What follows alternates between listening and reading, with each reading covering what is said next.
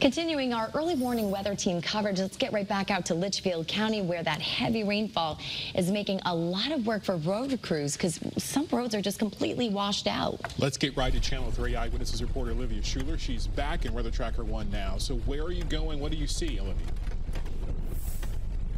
Hey, Wendell, good morning. Well, we are heading to Brewy Road in Norfolk. That's where we're hearing some reports of flash flooding, so that's where we're headed right now. This is what the local roads are looking like. Before, when we were last with you, we were on some main roads. Right now, we're in some residential, more local roads. Just some ponding on the roadways that you want to be aware of. If you live in a home that is on one of these more residential roads, we brought you to Winchester Road earlier, and now we are on Danbury Quarter Road. These are types of areas where if you live on them, you really want to be just extra cautious. Before you know it, you could really be driving into some significant flooding on the roadways. Brewy Road is where, see, right now, even you can just see there's several inches of rain. You really have to be careful with it.